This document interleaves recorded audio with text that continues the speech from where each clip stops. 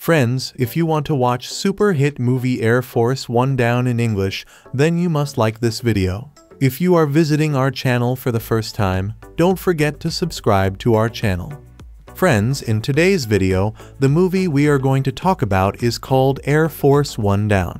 We will talk about what this movie is and where you can watch it, all the interesting facts about this movie. In today's video, I am going to tell you. I am also going to give you all the information on which OTT platform or on which satellite channel you will get to watch this movie. Also, we will talk in detail about the technical department, music department, pre-production, filming, post-production, budget, box office collection of this film. We will also talk about the story of this film, and I will also give you a small review of the story of this film. Apart from this, we will discuss about the facts of this film, storyline, star cast, actors' performance in the film, and which character has played which role.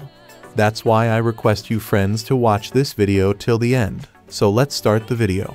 Air Force One Down is a 2024 American action thriller film directed by James Bamford, written and produced by Stephen Paul, and starring Katherine McNamara, Ian Bohen, Dascha Polanco, Raid Surbidzija, Paul S. Tracy, and Anthony Michael Hall. Air Force One Down was released on February 9, 2024. Premise: Allison Miles, a Secret Service agent, is forced to save the President of the United States after terrorists attempt to hijack Air Force One. Cast: Katherine McNamara as Allison, Ian Bohen as President Edwards, Raid Surbidzija as Rodnoff, Christo Mitskov as Hosman, Anthony Michael Hall as Sam Waitman, Pauls Tracy as Miller, Dascha Polanco as Vice President Hansen. Production for the film wrapped in March 2023.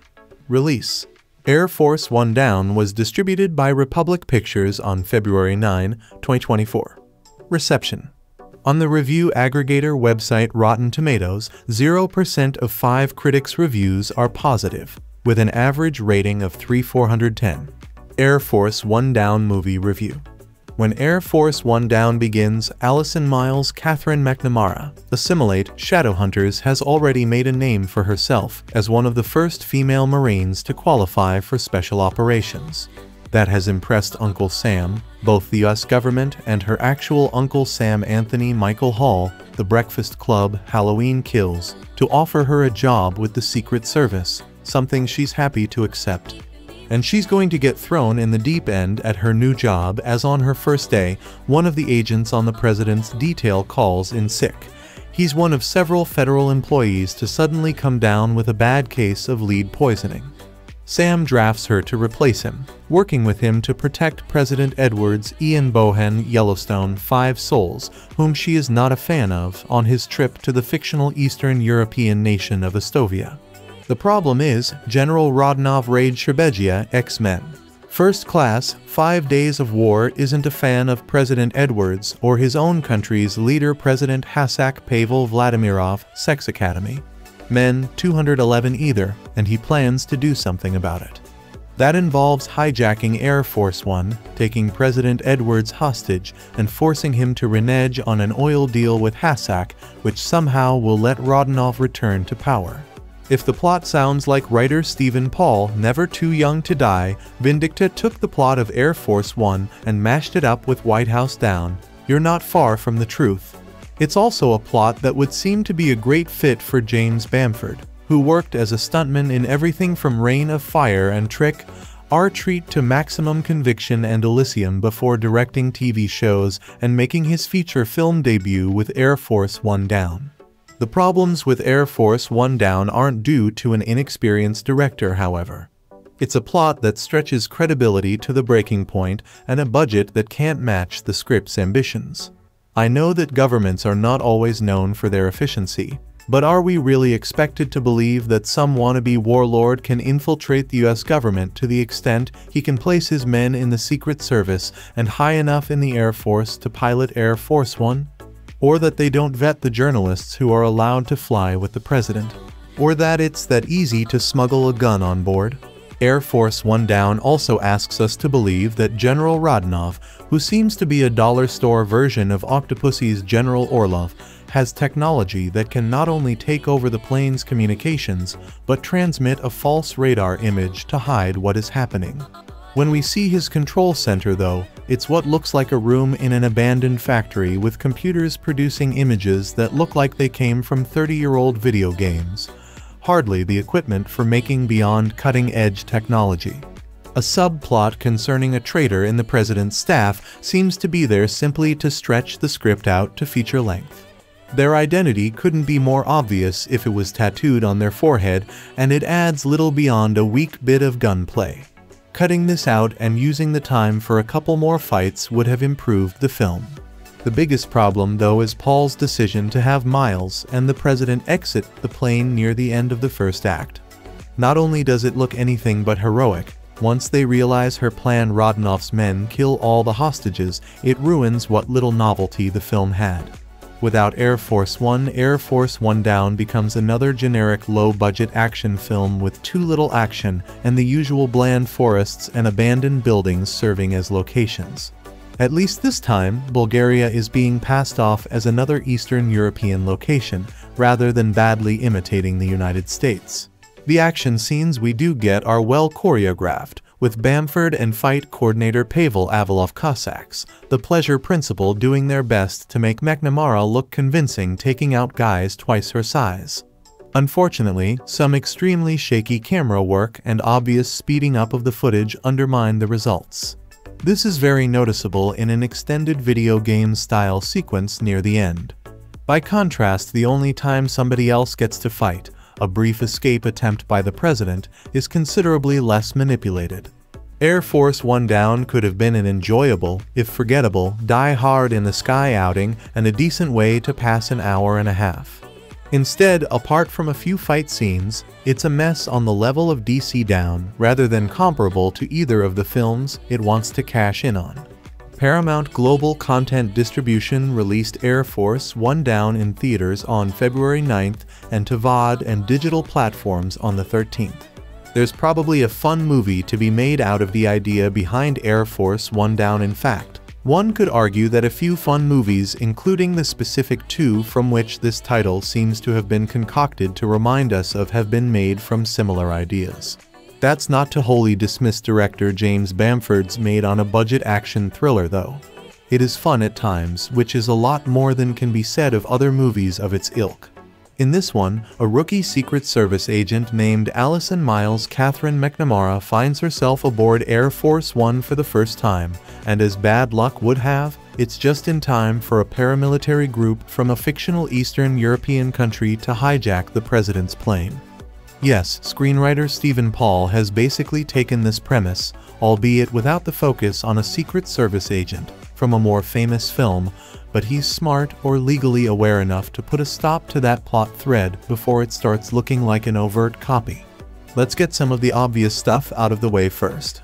Yes, the movie is messy on many levels, whether that be characters introducing themselves in dialogue, even after some text on screen tells us exactly who they are and what position they have.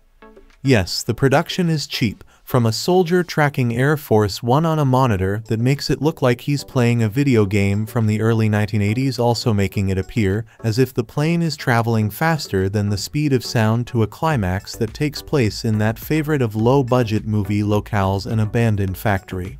Yes, the dialogue is on the nose, repetitive, and filled with cliches, and obviously, not a bit of the plot makes a lick of sense if one stops to think about it for even a moment. If Bamford had toyed around these shortcomings and embraced some of the sillier elements, it might have worked. After all, the quality of a movie isn't dependent on how much it costs to make. All that matters, of course, is how the filmmakers use what they have. This one, though, is aware of that in particular ways, which ultimately makes it more disappointing than annoying or, worse, boring. For one thing, it has McNamara in the lead role, and she brings such a tough and no-nonsense attitude, accompanied by a breathy sincerity to her line readings, that much of the enjoyment provided by the movie is watching how effortlessly she commands the material. That's especially true when her Miles gets into some skillfully choreographed fights and shootouts with a seemingly endless number of bad guys. The plot, well, is little more than what's already been established by now. Miles is recruited by her Uncle Sam Anthony Michael Hall. And yeah, Uncle Sam wants to take her service for Uncle Sam to the next level. Despite not being a fan of President Dallas Edwards Ian Bohen, who's a bit too stodgy for the bickering and self-amused power flexing that eventually come, Miles will do anything to protect the man. She gets that chance when a rogue general played by Raid Surbidzija from that fake country orchestrates the violent takeover of Air Force One. It all has to do with some oil deal between the United States and the phony nation, and it's a bit strange how the material takes the politics so seriously, but doesn't seem too concerned with the surprisingly high number of innocent dead bodies that are left in the terrorists' wake. The movie has an uncomfortable cruelty streak that goes a bit further than just establishing how terrible the bad guys are, including a lengthy rape threat, which is at least intercut with scenes showing us that's definitely not going to happen. The Air Force One set is convincing enough, as Miles and Sam, the last two agents alive or able to do anything, navigate the narrow corridors, take out stray hijackers, and attempt to save both the hostages and Edwards. Soon enough, it's only the rookie and the president left, fending for themselves not on the plane, but in hostile territory in the countryside and the villainous general's compound.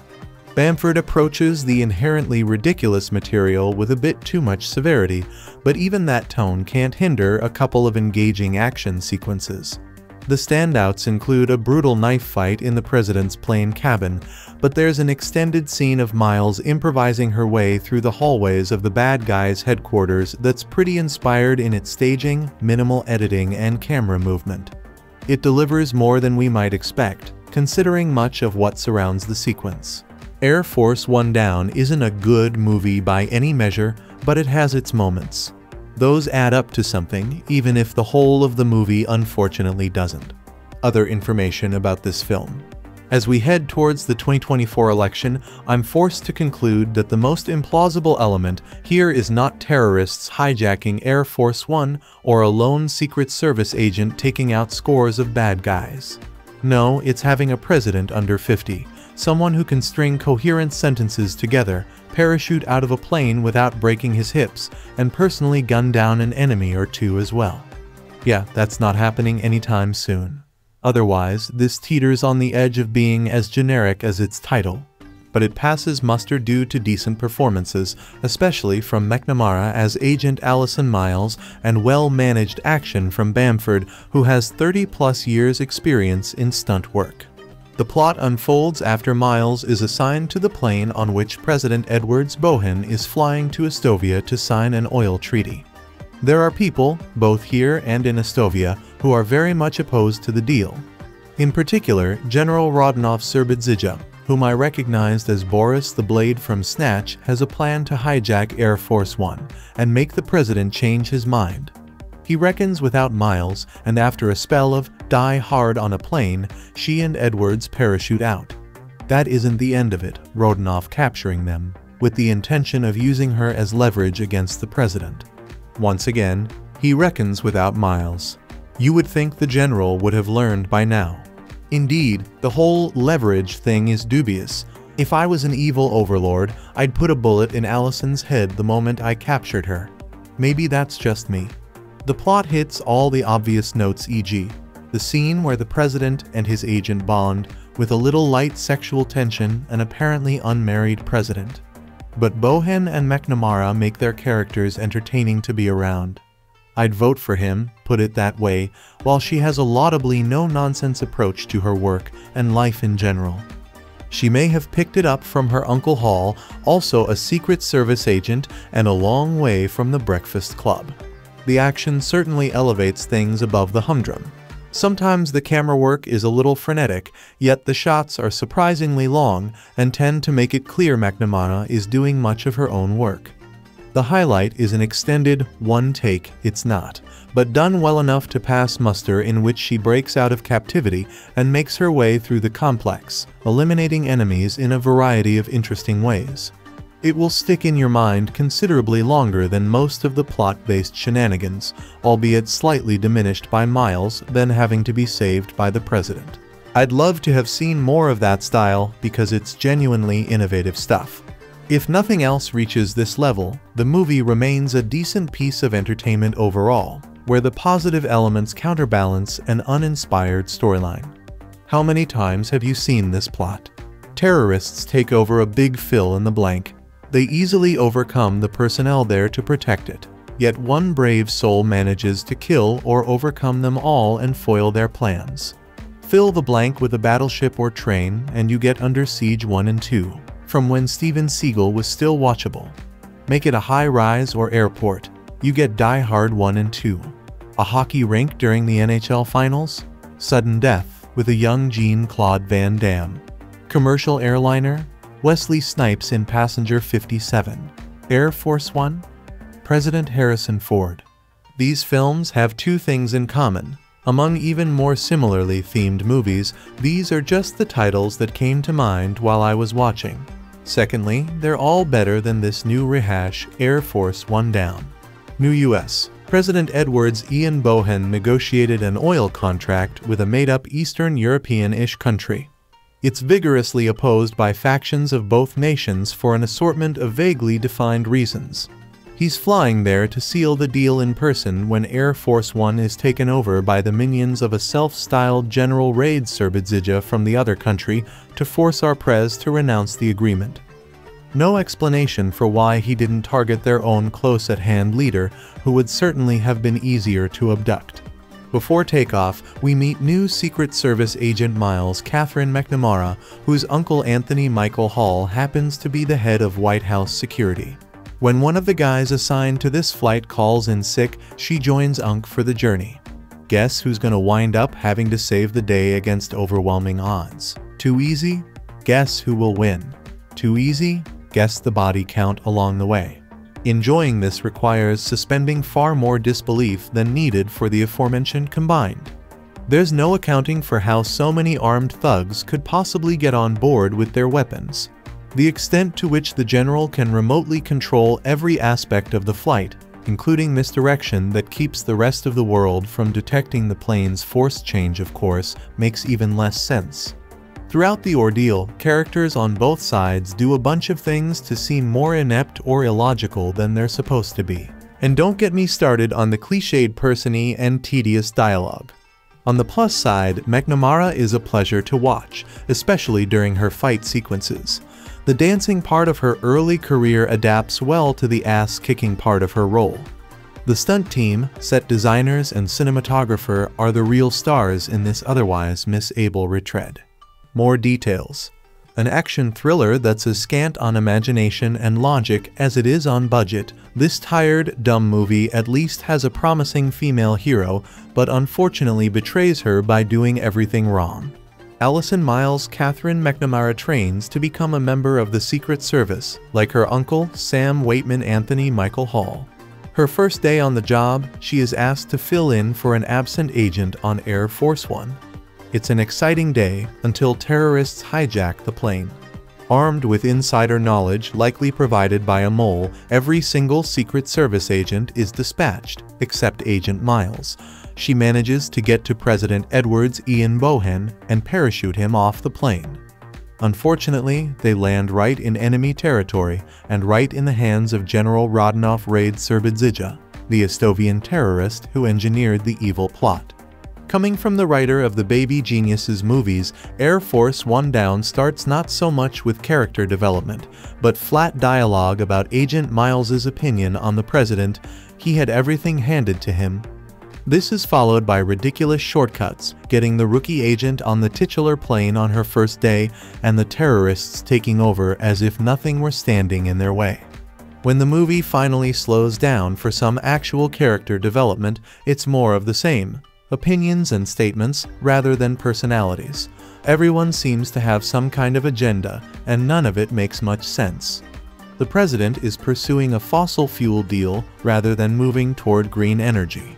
But perhaps the movie's most perplexing decision is to spend so much of its running time watching Miles punch, kick, shoot, stab, and otherwise blitz dozens of villains.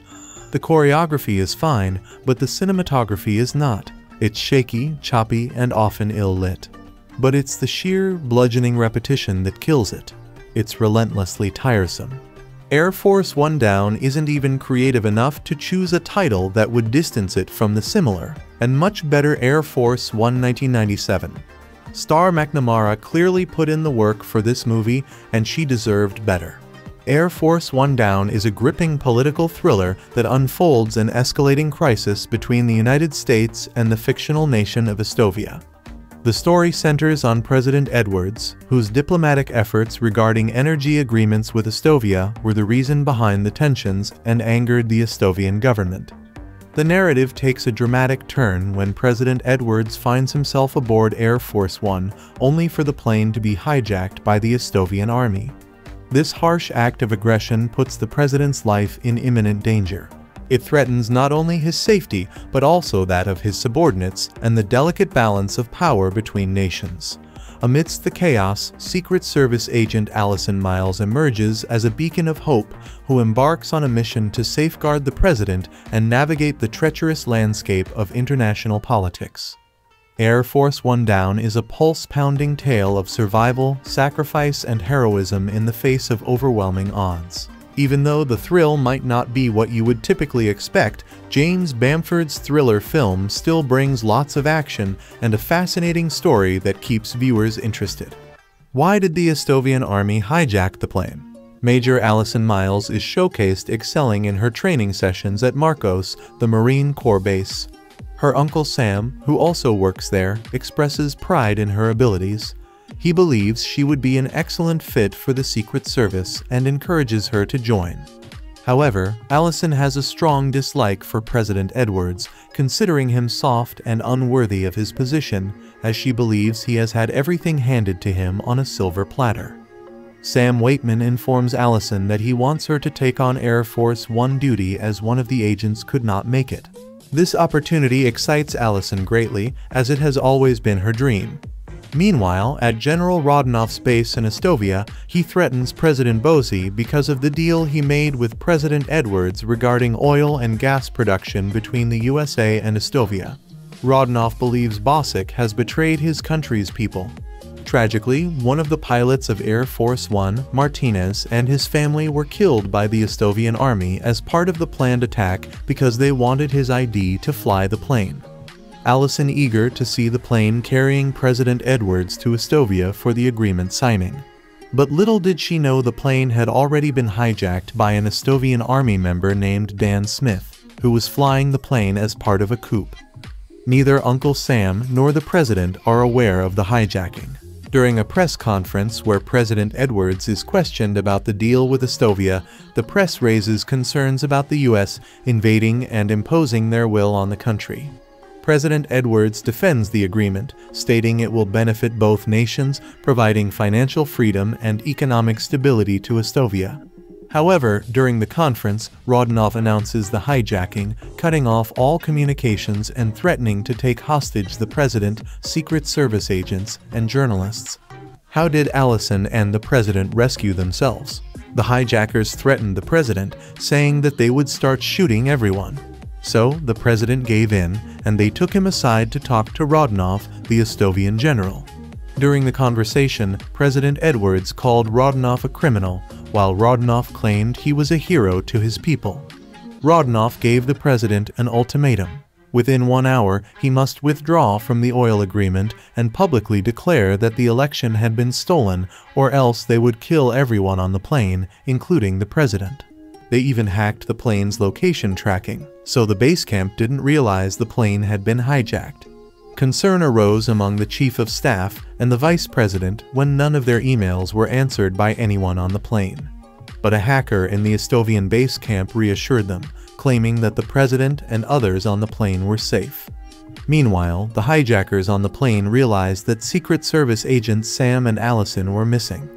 While they went to search for them, Allison used her training to fight back and kill one of the hijackers, saving President Edwards. However, they captured Uncle Sam, realizing he was their only means to find Allison and the president, and finally, they killed him. Realizing there was no time to waste, Allison and the president got out of the plane by parachute through a secret emergency door in an adjacent location surrounding the mountain and forest, evading the hijackers.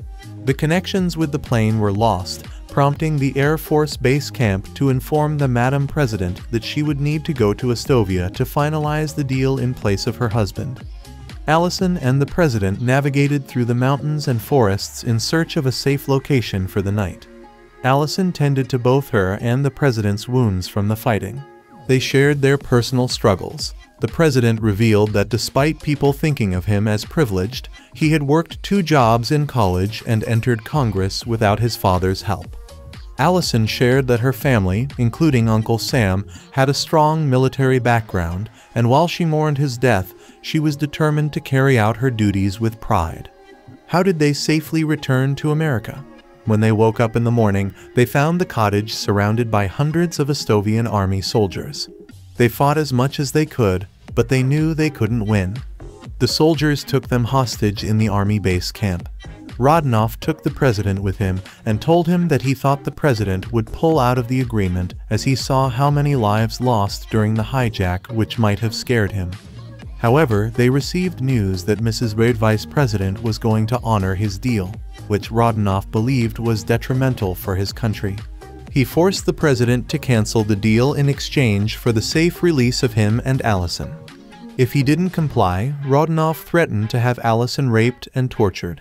The president knew he had to save Allison, so he agreed. Meanwhile, it is shown that Allison is not as weak as Rodanoff thinks. She defeats all the soldiers who try to attack her with her training skills and frees herself from their trap. Hearing the gunshots, the president realizes that she is a brave woman, and he doesn't need to cancel the deal after all. This angers Rodanoff, who then holds the president at gunpoint to threaten Allison further. Rodanoff threatens to kill both the president and Allison, but as he tries to approach Allison, the president takes the gun and kills Rodanoff from behind.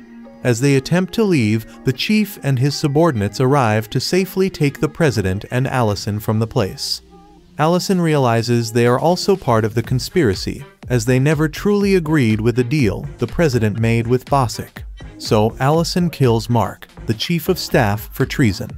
Then, the president takes a jet and returns to America safely with Allison. Air Force One Down's ending, President Edwards returned to America and released an official video, pledging to the public that every effort would be made to uncover the truth behind the planning and execution of the hijacking.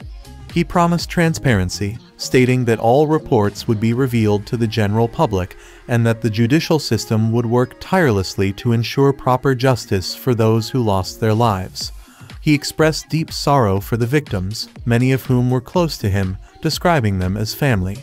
He conveyed his utmost love and respect for those affected by the ordeal. And with this assurance of accountability and empathy, we mark the end of Air Force One Down. Air Force One Down is a 2024 American action thriller film directed by James Bamford, written and produced by Stephen Paul, and starring Katherine McNamara, Ian Bohen, Dascha Polanco, Raid Serbidzija, Paul S. Tracy, and Anthony Michael Hall. Air Force One Down was released on February 9, 2024.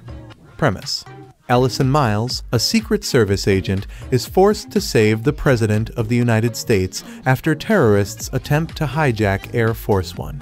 Cast: Katherine McNamara as Allison, Ian Bohen as President Edwards, Raid Serbidzija as Rodanoff, Hristo Mitskov as Hosman, Anthony Michael Hall as Sam Waitman, Pauls Tracy as Miller, Dascha Polanco as Vice President Hansen.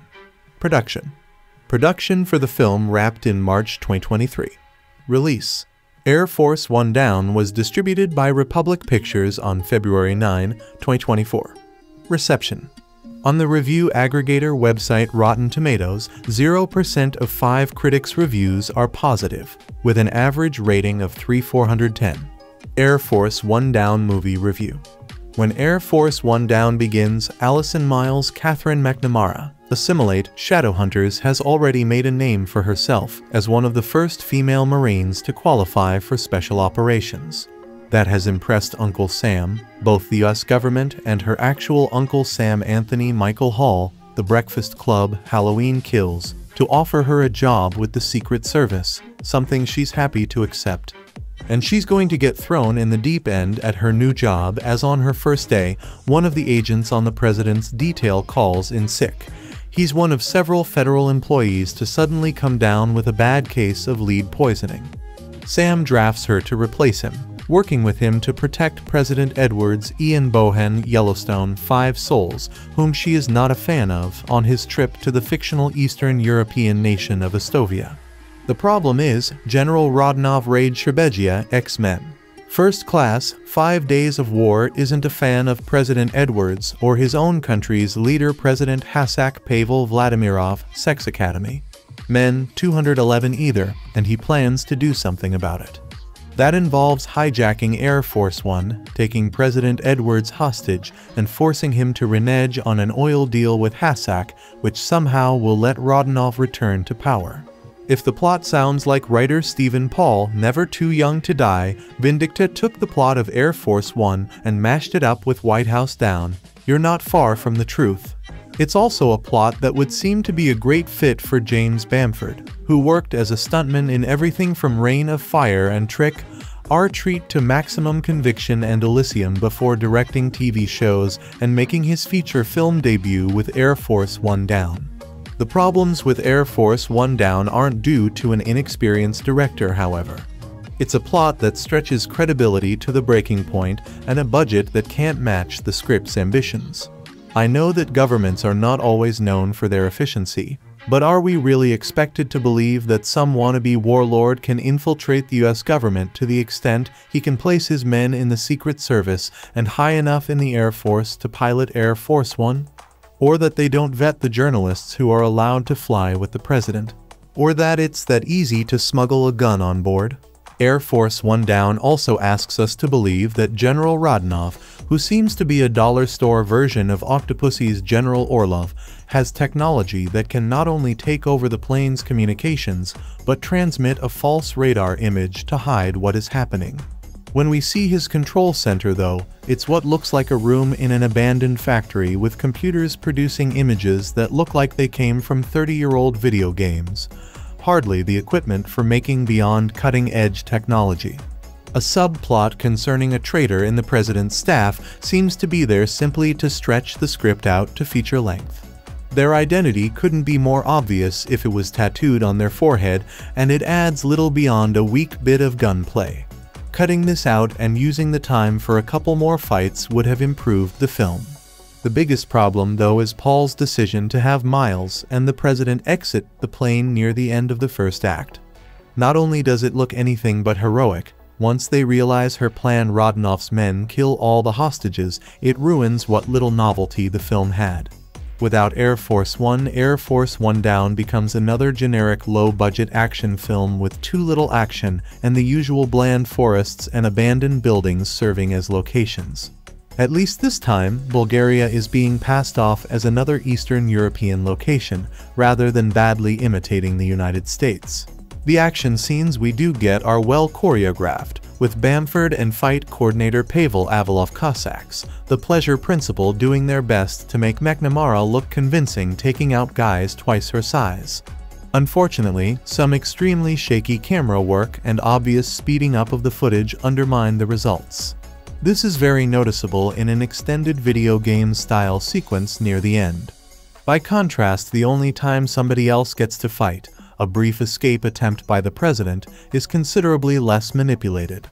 Air Force One Down could have been an enjoyable, if forgettable, die-hard-in-the-sky outing and a decent way to pass an hour and a half. Instead, apart from a few fight scenes, it's a mess on the level of DC Down rather than comparable to either of the films it wants to cash in on. Paramount Global Content Distribution released Air Force One Down in theaters on February 9th and to VOD and digital platforms on the 13th. There's probably a fun movie to be made out of the idea behind Air Force One Down in fact. One could argue that a few fun movies, including the specific two from which this title seems to have been concocted to remind us of, have been made from similar ideas. That's not to wholly dismiss director James Bamford's made-on-a-budget action thriller, though. It is fun at times, which is a lot more than can be said of other movies of its ilk.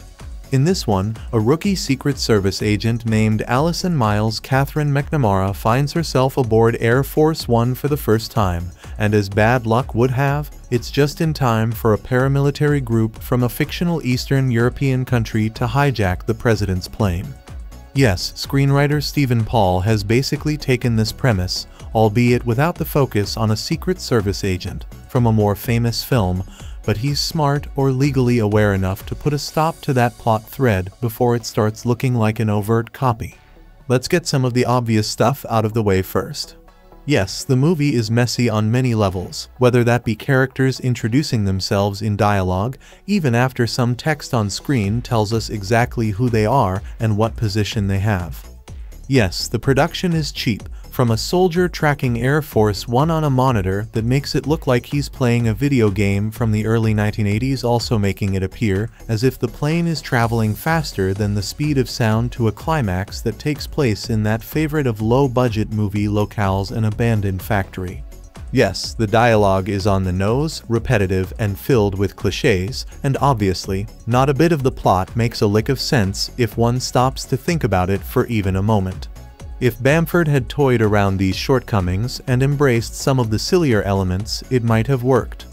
After all, the quality of a movie isn't dependent on how much it costs to make. All that matters, of course, is how the filmmakers use what they have.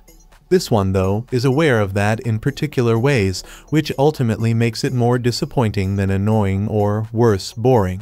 For one thing, it has McNamara in the lead role, and she brings such a tough and no-nonsense attitude, accompanied by a breathy sincerity to her line readings, that much of the enjoyment provided by the movie is watching how effortlessly she commands the material.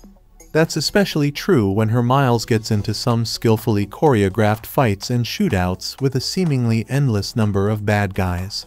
The plot, well, is little more than what's already been established by now. Miles is recruited by her Uncle Sam Anthony Michael Hall. And yeah, Uncle Sam wants to take her service for Uncle Sam to the next level.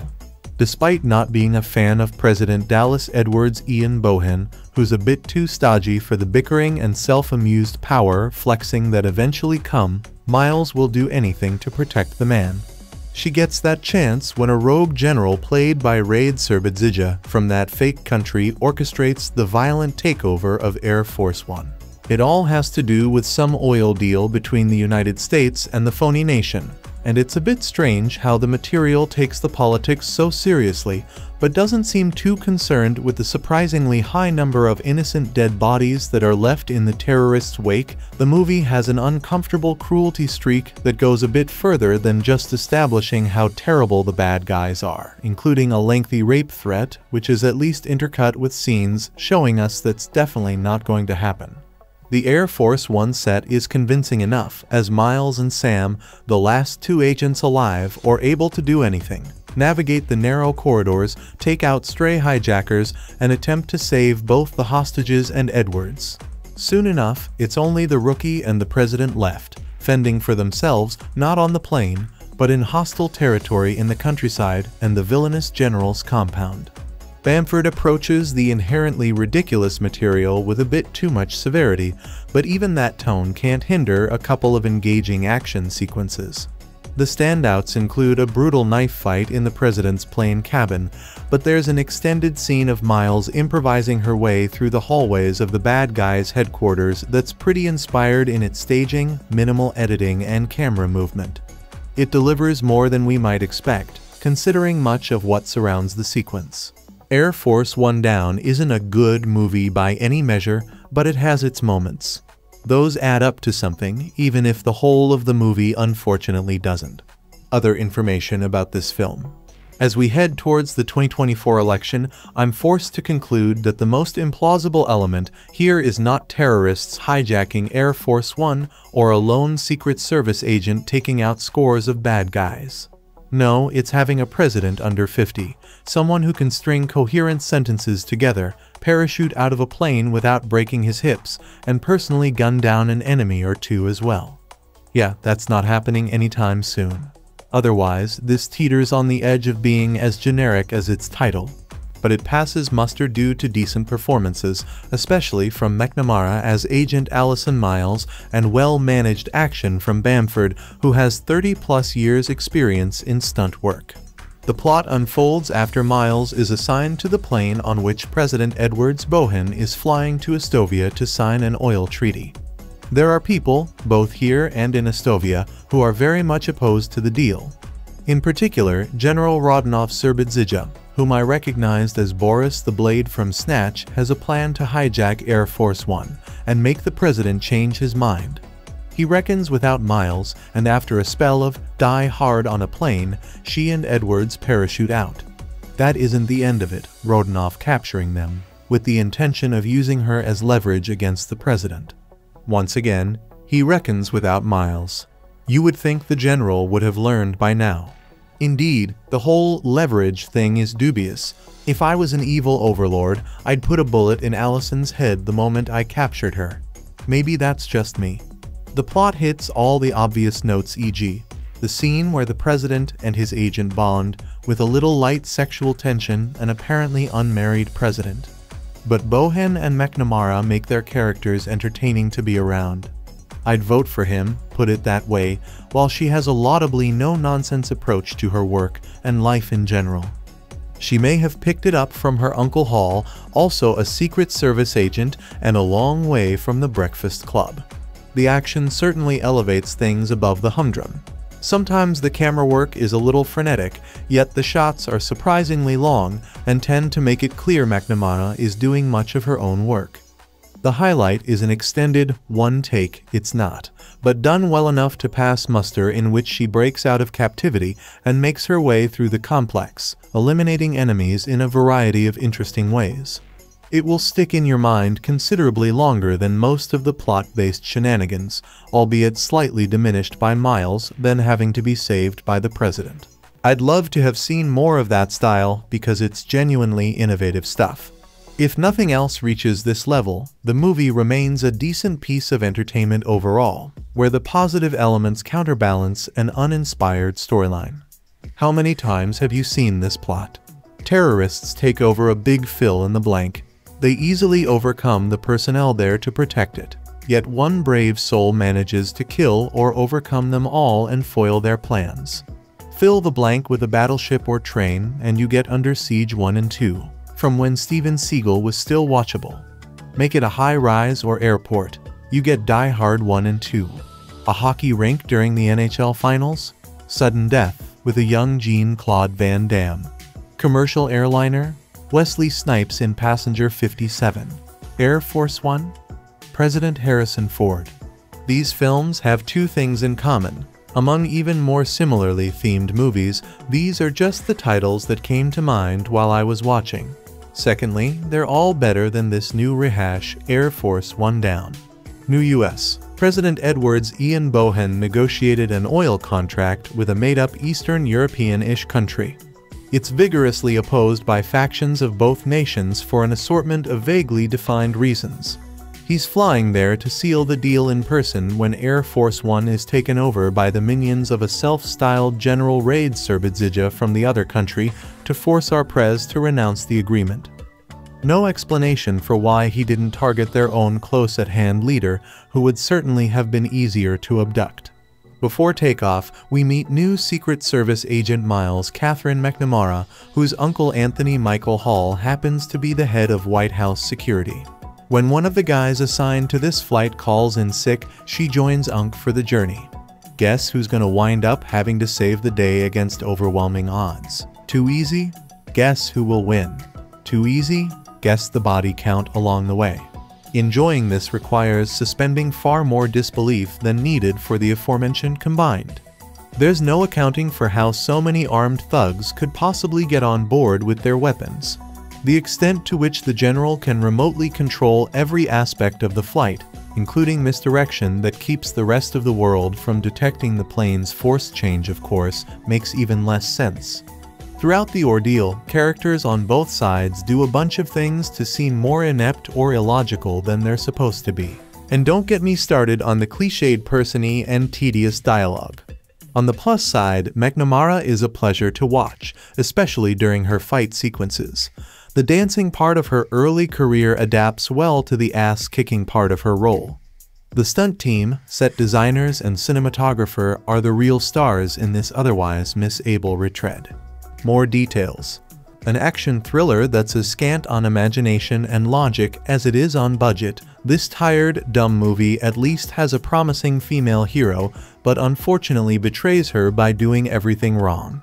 Allison Miles' Katherine McNamara trains to become a member of the Secret Service, like her uncle, Sam Waitman Anthony Michael Hall. Her first day on the job, she is asked to fill in for an absent agent on Air Force One. It's an exciting day until terrorists hijack the plane. Armed with insider knowledge likely provided by a mole, every single Secret Service agent is dispatched, except Agent Miles. She manages to get to President Edwards' Ian Bohen and parachute him off the plane. Unfortunately, they land right in enemy territory and right in the hands of General Radonov Raid Srbidzija, the Estovian terrorist who engineered the evil plot. Coming from the writer of the Baby Geniuses movies, Air Force One Down starts not so much with character development, but flat dialogue about Agent Miles's opinion on the president. He had everything handed to him. This is followed by ridiculous shortcuts, getting the rookie agent on the titular plane on her first day, and the terrorists taking over as if nothing were standing in their way. When the movie finally slows down for some actual character development, it's more of the same. Opinions and statements rather than personalities. Everyone seems to have some kind of agenda, and none of it makes much sense. The president is pursuing a fossil fuel deal rather than moving toward green energy. But perhaps the movie's most perplexing decision is to spend so much of its running time watching Miles punch, kick, shoot, stab, and otherwise blitz dozens of villains. The choreography is fine, but the cinematography is not. It's shaky, choppy, and often ill-lit. But it's the sheer, bludgeoning repetition that kills it. It's relentlessly tiresome. Air Force One Down isn't even creative enough to choose a title that would distance it from the similar and much better Air Force One 1997. Star McNamara clearly put in the work for this movie, and she deserved better. Air Force One Down is a gripping political thriller that unfolds an escalating crisis between the United States and the fictional nation of Estovia. The story centers on President Edwards, whose diplomatic efforts regarding energy agreements with Estovia were the reason behind the tensions and angered the Estovian government. The narrative takes a dramatic turn when President Edwards finds himself aboard Air Force One, only for the plane to be hijacked by the Estovian army. This harsh act of aggression puts the president's life in imminent danger. It threatens not only his safety, but also that of his subordinates and the delicate balance of power between nations. Amidst the chaos, Secret Service agent Allison Miles emerges as a beacon of hope who embarks on a mission to safeguard the president and navigate the treacherous landscape of international politics.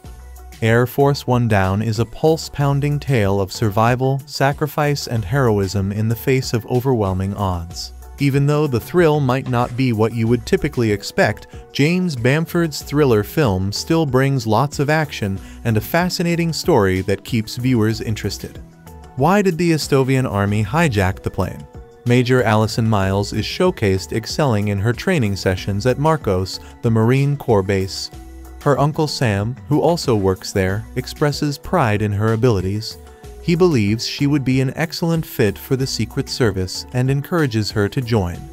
However, Allison has a strong dislike for President Edwards, considering him soft and unworthy of his position, as she believes he has had everything handed to him on a silver platter.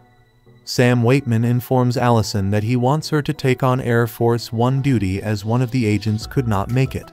This opportunity excites Allison greatly, as it has always been her dream. Meanwhile, at General Rodanov's base in Estovia, he threatens President Bozy because of the deal he made with President Edwards regarding oil and gas production between the USA and Estovia. Rodonov believes Bosic has betrayed his country's people. Tragically, one of the pilots of Air Force One, Martinez, and his family were killed by the Estovian army as part of the planned attack because they wanted his ID to fly the plane.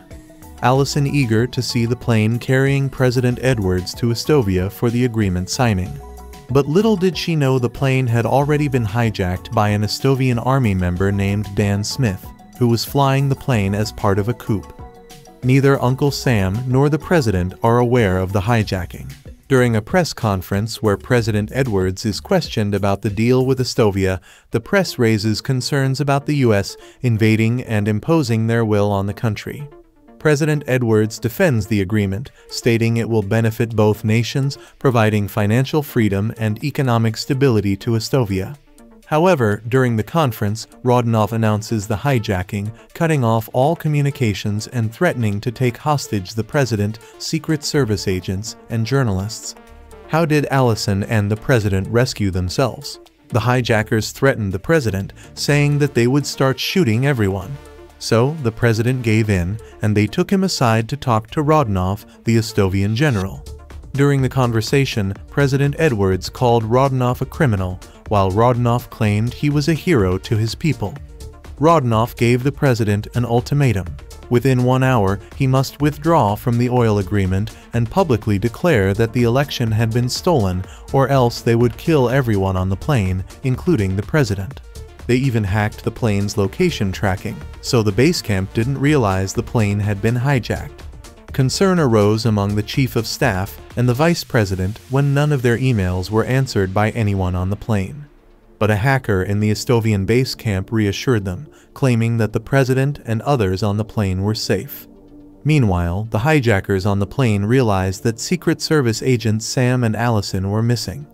While they went to search for them, Allison used her training to fight back and kill one of the hijackers, saving President Edwards.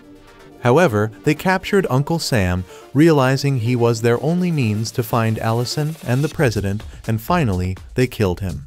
Realizing there was no time to waste, Allison and the president got out of the plane by parachute through a secret emergency door in an adjacent location surrounding the mountain and forest, evading the hijackers.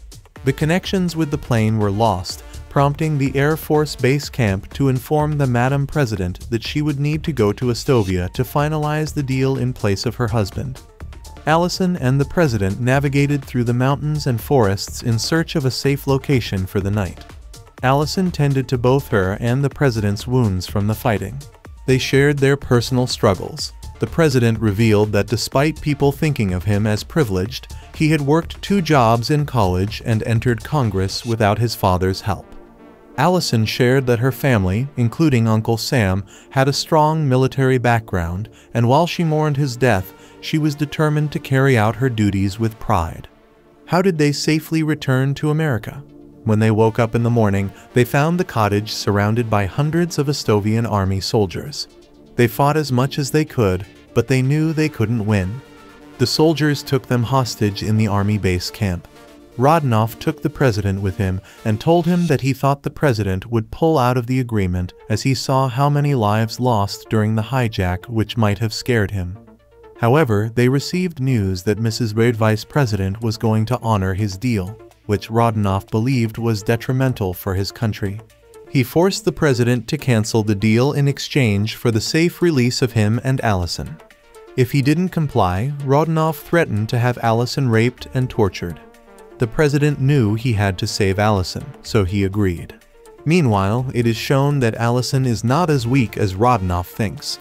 She defeats all the soldiers who try to attack her with her training skills and frees herself from their trap. Hearing the gunshots, the president realizes that she is a brave woman, and he doesn't need to cancel the deal after all. This angers Rodionov, who then holds the president at gunpoint to threaten Allison further. Rodionov threatens to kill both the president and Allison, but as he tries to approach Allison, the president takes the gun and kills Rodionov from behind. As they attempt to leave, the chief and his subordinates arrive to safely take the president and Allison from the place. Allison realizes they are also part of the conspiracy, as they never truly agreed with the deal the president made with Bossick. So Allison kills Mark, the chief of staff, for treason. Then, the president takes a jet and returns to America safely with Allison. Air Force One down's ending, President Edwards returned to America and released an official video, pledging to the public that every effort would be made to uncover the truth behind the planning and execution of the hijacking. He promised transparency, stating that all reports would be revealed to the general public and that the judicial system would work tirelessly to ensure proper justice for those who lost their lives.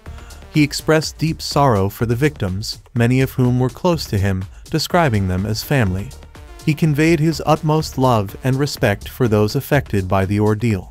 And with this assurance of accountability and empathy, we mark the end of Air Force One Down. Air Force One Down is a 2024 American action thriller film directed by James Bamford, written and produced by Stephen Paul, and starring Katherine McNamara, Ian Bohen, Dascha Polanco, Raid Serbidzija, Paul S. Tracy, and Anthony Michael Hall. Air Force One Down was released on February 9, 2024.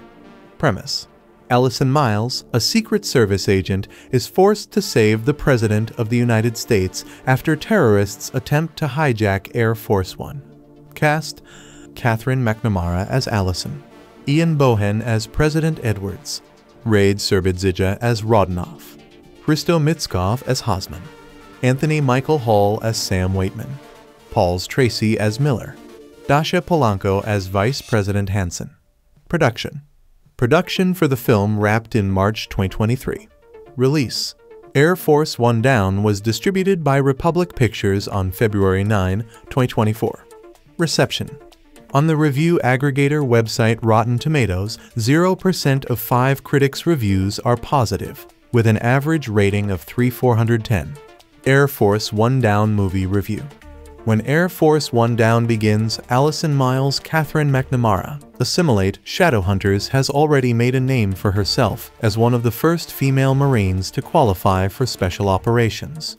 That has impressed Uncle Sam, both the US government and her actual Uncle Sam Anthony Michael Hall, the Breakfast Club Halloween Kills, to offer her a job with the Secret Service, something she's happy to accept.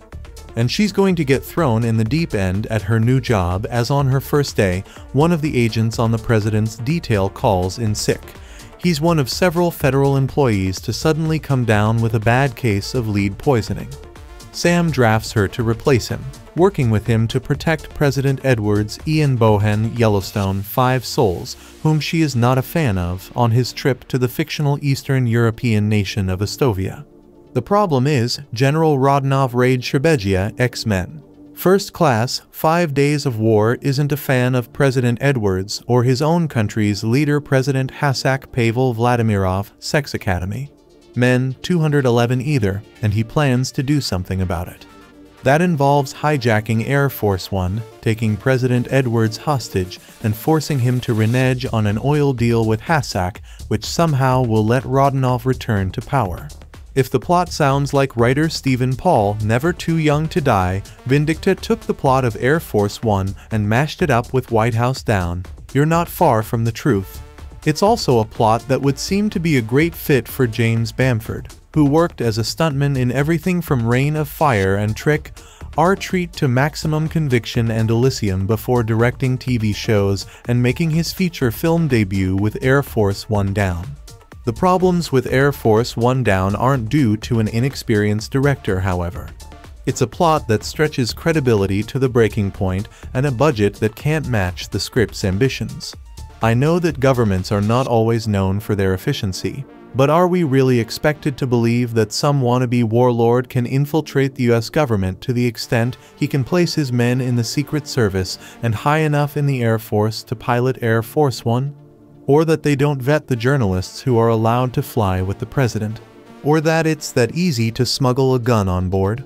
Air Force One Down also asks us to believe that General Rodnov, who seems to be a dollar store version of Octopussy's General Orlov, has technology that can not only take over the plane's communications, but transmit a false radar image to hide what is happening. When we see his control center, though, it's what looks like a room in an abandoned factory with computers producing images that look like they came from 30-year-old video games. Hardly the equipment for making beyond cutting-edge technology. A subplot concerning a traitor in the president's staff seems to be there simply to stretch the script out to feature length. Their identity couldn't be more obvious if it was tattooed on their forehead, and it adds little beyond a weak bit of gunplay. Cutting this out and using the time for a couple more fights would have improved the film. The biggest problem, though, is Paul's decision to have Miles and the president exit the plane near the end of the first act. Not only does it look anything but heroic, once they realize her plan Rodenoff's men kill all the hostages, it ruins what little novelty the film had. Without Air Force One Down becomes another generic low-budget action film with too little action and the usual bland forests and abandoned buildings serving as locations. At least this time, Bulgaria is being passed off as another Eastern European location, rather than badly imitating the United States. The action scenes we do get are well choreographed, with Bamford and fight coordinator Pavel Avalov Cossacks, the pleasure principal, doing their best to make McNamara look convincing, taking out guys twice her size. Unfortunately, some extremely shaky camera work and obvious speeding up of the footage undermine the results. This is very noticeable in an extended video game-style sequence near the end. By contrast, the only time somebody else gets to fight, a brief escape attempt by the president, is considerably less manipulated. Air Force One Down could have been an enjoyable, if forgettable, die-hard-in-the-sky outing and a decent way to pass an hour and a half. Instead, apart from a few fight scenes, it's a mess on the level of DC Down rather than comparable to either of the films it wants to cash in on. Paramount Global Content Distribution released Air Force One Down in theaters on February 9th and to VOD and digital platforms on the 13th. There's probably a fun movie to be made out of the idea behind Air Force One Down. In fact, one could argue that a few fun movies, including the specific two from which this title seems to have been concocted to remind us of, have been made from similar ideas. That's not to wholly dismiss director James Bamford's made-on-a-budget action thriller, though. It is fun at times, which is a lot more than can be said of other movies of its ilk. In this one, a rookie Secret Service agent named Allison Miles Katherine McNamara finds herself aboard Air Force One for the first time, and as bad luck would have, it's just in time for a paramilitary group from a fictional Eastern European country to hijack the president's plane. Yes, screenwriter Stephen Paul has basically taken this premise, albeit without the focus on a Secret Service agent, from a more famous film, but he's smart or legally aware enough to put a stop to that plot thread before it starts looking like an overt copy. Let's get some of the obvious stuff out of the way first. Yes, the movie is messy on many levels, whether that be characters introducing themselves in dialogue, even after some text on screen tells us exactly who they are and what position they have. Yes, the production is cheap, from a soldier tracking Air Force One on a monitor that makes it look like he's playing a video game from the early 1980s, also making it appear as if the plane is traveling faster than the speed of sound, to a climax that takes place in that favorite of low-budget movie locales, an abandoned factory. Yes, the dialogue is on the nose, repetitive, and filled with cliches, and obviously, not a bit of the plot makes a lick of sense if one stops to think about it for even a moment. If Bamford had toyed around these shortcomings and embraced some of the sillier elements, it might have worked. After all, the quality of a movie isn't dependent on how much it costs to make. All that matters, of course, is how the filmmakers use what they have. This one, though, is aware of that in particular ways, which ultimately makes it more disappointing than annoying or, worse, boring. For one thing, it has McNamara in the lead role, and she brings such a tough and no-nonsense attitude, accompanied by a breathy sincerity to her line readings, that much of the enjoyment provided by the movie is watching how effortlessly she commands the material. That's especially true when her Miles gets into some skillfully choreographed fights and shootouts with a seemingly endless number of bad guys. The plot, well, is little more than what's already been established by now. Miles is recruited by her Uncle Sam Anthony Michael Hall. And yeah, Uncle Sam wants to take her service for Uncle Sam to the next level. Despite not being a fan of President Dallas Edwards Ian Bohen, who's a bit too stodgy for the bickering and self-amused power flexing that eventually come, Miles will do anything to protect the man. She gets that chance when a rogue general played by Raid Srbedzija from that fake country orchestrates the violent takeover of Air Force One. It all has to do with some oil deal between the United States and the phony nation, and it's a bit strange how the material takes the politics so seriously, but doesn't seem too concerned with the surprisingly high number of innocent dead bodies that are left in the terrorists' wake. The movie has an uncomfortable cruelty streak that goes a bit further than just establishing how terrible the bad guys are, including a lengthy rape threat, which is at least intercut with scenes showing us that's definitely not going to happen. The Air Force One set is convincing enough, as Miles and Sam, the last two agents alive or able to do anything, navigate the narrow corridors, take out stray hijackers, and attempt to save both the hostages and Edwards. Soon enough, it's only the rookie and the president left, fending for themselves not on the plane, but in hostile territory in the countryside and the villainous general's compound. Bamford approaches the inherently ridiculous material with a bit too much severity, but even that tone can't hinder a couple of engaging action sequences. The standouts include a brutal knife fight in the president's plane cabin, but there's an extended scene of Miles improvising her way through the hallways of the bad guys' headquarters that's pretty inspired in its staging, minimal editing, and camera movement. It delivers more than we might expect, considering much of what surrounds the sequence. Air Force One Down isn't a good movie by any measure, but it has its moments. Those add up to something, even if the whole of the movie unfortunately doesn't. Other information about this film. As we head towards the 2024 election, I'm forced to conclude that the most implausible element here is not terrorists hijacking Air Force One or a lone Secret Service agent taking out scores of bad guys. No, it's having a president under 50, someone who can string coherent sentences together, parachute out of a plane without breaking his hips, and personally gun down an enemy or two as well. Yeah, that's not happening anytime soon. Otherwise, this teeters on the edge of being as generic as its title. But it passes muster due to decent performances, especially from McNamara as Agent Allison Miles, and well-managed action from Bamford, who has 30-plus years experience in stunt work. The plot unfolds after Miles is assigned to the plane on which President Edwards Bohen is flying to Estovia to sign an oil treaty. There are people, both here and in Estovia, who are very much opposed to the deal. In particular, General Rodionov Srbedzija, whom I recognized as Boris the Blade from Snatch, has a plan to hijack Air Force One and make the president change his mind. He reckons without Miles, and after a spell of die hard on a plane, she and Edwards parachute out. That isn't the end of it, Rodionov capturing them, with the intention of using her as leverage against the president. Once again, he reckons without Miles. You would think the general would have learned by now. Indeed, the whole leverage thing is dubious. If I was an evil overlord, I'd put a bullet in Allison's head the moment I captured her. Maybe that's just me.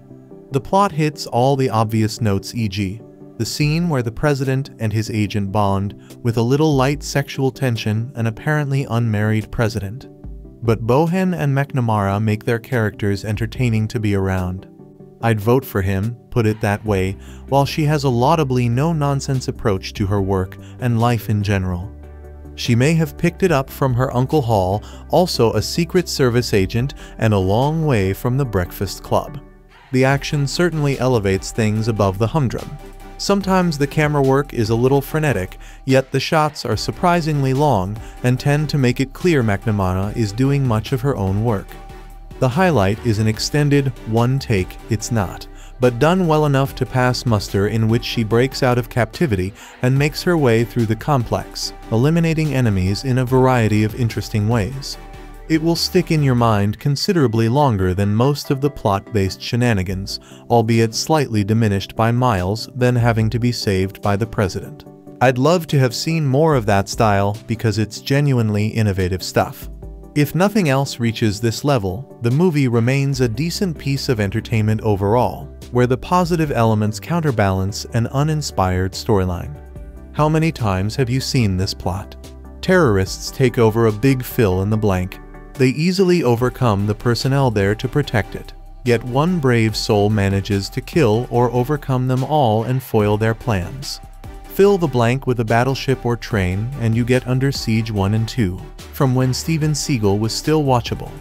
Make it a high-rise or airport, you get Die Hard 1 and 2. A hockey rink during the NHL Finals? Sudden Death, with a young Jean-Claude Van Damme. Commercial airliner? Wesley Snipes in Passenger 57. Air Force One? President Harrison Ford. These films have two things in common. Among even more similarly themed movies, these are just the titles that came to mind while I was watching. Secondly, they're all better than this new rehash, Air Force One Down. New U.S. President Edward's Ian Bohen negotiated an oil contract with a made-up Eastern European-ish country. It's vigorously opposed by factions of both nations for an assortment of vaguely defined reasons. He's flying there to seal the deal in person when Air Force One is taken over by the minions of a self-styled General Raid Srbidzija from the other country to force our prez to renounce the agreement. No explanation for why he didn't target their own close-at-hand leader, who would certainly have been easier to abduct. Before takeoff, we meet new Secret Service agent Miles Katherine McNamara, whose uncle Anthony Michael Hall happens to be the head of White House security. When one of the guys assigned to this flight calls in sick, she joins Unc for the journey. Guess who's gonna wind up having to save the day against overwhelming odds? Too easy? Guess who will win? Too easy? Guess the body count along the way. Enjoying this requires suspending far more disbelief than needed for the aforementioned combined. There's no accounting for how so many armed thugs could possibly get on board with their weapons. The extent to which the general can remotely control every aspect of the flight, including misdirection that keeps the rest of the world from detecting the plane's force change of course, makes even less sense. Throughout the ordeal, characters on both sides do a bunch of things to seem more inept or illogical than they're supposed to be. And don't get me started on the cliched person-y and tedious dialogue. On the plus side, McNamara is a pleasure to watch, especially during her fight sequences. The dancing part of her early career adapts well to the ass-kicking part of her role. The stunt team, set designers, and cinematographer are the real stars in this otherwise Miss-able retread. More details. An action thriller that's as scant on imagination and logic as it is on budget, this tired, dumb movie at least has a promising female hero, but unfortunately betrays her by doing everything wrong. Allison Miles Katherine McNamara trains to become a member of the Secret Service, like her uncle, Sam Waitman Anthony Michael Hall. Her first day on the job, she is asked to fill in for an absent agent on Air Force One. It's an exciting day until terrorists hijack the plane. Armed with insider knowledge likely provided by a mole, every single Secret Service agent is dispatched, except Agent Miles. She manages to get to President Edward's Ian Bohen and parachute him off the plane. Unfortunately, they land right in enemy territory and right in the hands of General Radenov Raid Srbidzija, the Estovian terrorist who engineered the evil plot. Coming from the writer of the Baby Geniuses movies, Air Force One Down starts not so much with character development, but flat dialogue about Agent Miles's opinion on the president. He had everything handed to him. This is followed by ridiculous shortcuts, getting the rookie agent on the titular plane on her first day, and the terrorists taking over as if nothing were standing in their way. When the movie finally slows down for some actual character development, it's more of the same. Opinions and statements rather than personalities. Everyone seems to have some kind of agenda, and none of it makes much sense. The president is pursuing a fossil fuel deal rather than moving toward green energy. But perhaps the movie's most perplexing decision is to spend so much of its running time watching Miles punch, kick, shoot, stab, and otherwise blitz dozens of villains. The choreography is fine, but the cinematography is not. It's shaky, choppy, and often ill-lit. But it's the sheer, bludgeoning repetition that kills it. It's relentlessly tiresome. Air Force One Down isn't even creative enough to choose a title that would distance it from the similar, and much better Air Force One 1997. Star McNamara clearly put in the work for this movie, and she deserved better. Air Force One Down is a gripping political thriller that unfolds an escalating crisis between the United States and the fictional nation of Estovia. The story centers on President Edwards, whose diplomatic efforts regarding energy agreements with Estovia were the reason behind the tensions and angered the Estovian government. The narrative takes a dramatic turn when President Edwards finds himself aboard Air Force One only for the plane to be hijacked by the Estovian army. This harsh act of aggression puts the president's life in imminent danger. It threatens not only his safety, but also that of his subordinates and the delicate balance of power between nations. Amidst the chaos, Secret Service agent Allison Miles emerges as a beacon of hope who embarks on a mission to safeguard the president and navigate the treacherous landscape of international politics. Air Force One Down is a pulse-pounding tale of survival, sacrifice, and heroism in the face of overwhelming odds. Even though the thrill might not be what you would typically expect, James Bamford's thriller film still brings lots of action and a fascinating story that keeps viewers interested. Why did the Estovian army hijack the plane? Major Allison Miles is showcased excelling in her training sessions at Marcos, the Marine Corps base. Her uncle Sam, who also works there, expresses pride in her abilities. He believes she would be an excellent fit for the Secret Service and encourages her to join. However, Allison has a strong dislike for President Edwards, considering him soft and unworthy of his position, as she believes he has had everything handed to him on a silver platter. Sam Waitman informs Allison that he wants her to take on Air Force One duty as one of the agents could not make it. This opportunity excites Allison greatly, as it has always been her dream. Meanwhile, at General Rodanov's base in Estovia, he threatens President Bozy because of the deal he made with President Edwards regarding oil and gas production between the USA and Estovia. Rodanov believes Bosic has betrayed his country's people. Tragically, one of the pilots of Air Force One, Martinez, and his family were killed by the Estovian army as part of the planned attack because they wanted his ID to fly the plane. Allison eager to see the plane carrying President Edwards to Estovia for the agreement signing. But little did she know the plane had already been hijacked by an Estovian army member named Dan Smith, who was flying the plane as part of a coup. Neither Uncle Sam nor the president are aware of the hijacking. During a press conference where President Edwards is questioned about the deal with Estovia, the press raises concerns about the U.S. invading and imposing their will on the country. President Edwards defends the agreement, stating it will benefit both nations, providing financial freedom and economic stability to Estovia. However, during the conference, Rodanov announces the hijacking, cutting off all communications and threatening to take hostage the president, Secret Service agents, and journalists. How did Allison and the president rescue themselves? The hijackers threatened the president, saying that they would start shooting everyone. So, the president gave in, and they took him aside to talk to Rodanov, the Estovian general. During the conversation, President Edwards called Rodanov a criminal, while Rodanov claimed he was a hero to his people. Rodanov gave the president an ultimatum. Within 1 hour, he must withdraw from the oil agreement and publicly declare that the election had been stolen, or else they would kill everyone on the plane, including the president. They even hacked the plane's location tracking, so the base camp didn't realize the plane had been hijacked.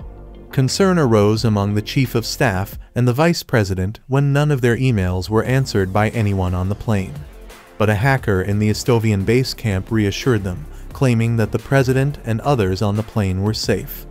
Meanwhile, the hijackers on the plane realized that Secret Service agents Sam and Allison were missing.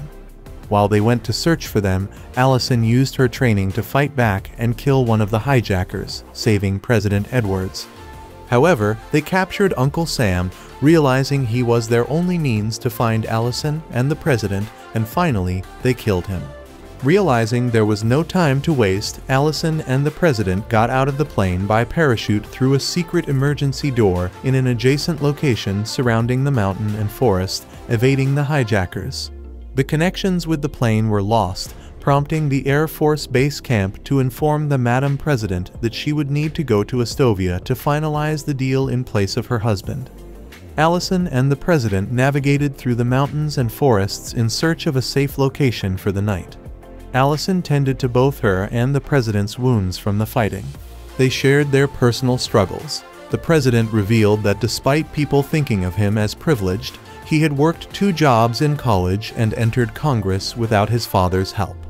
Allison shared that her family, including Uncle Sam, had a strong military background, and while she mourned his death, she was determined to carry out her duties with pride. How did they safely return to America?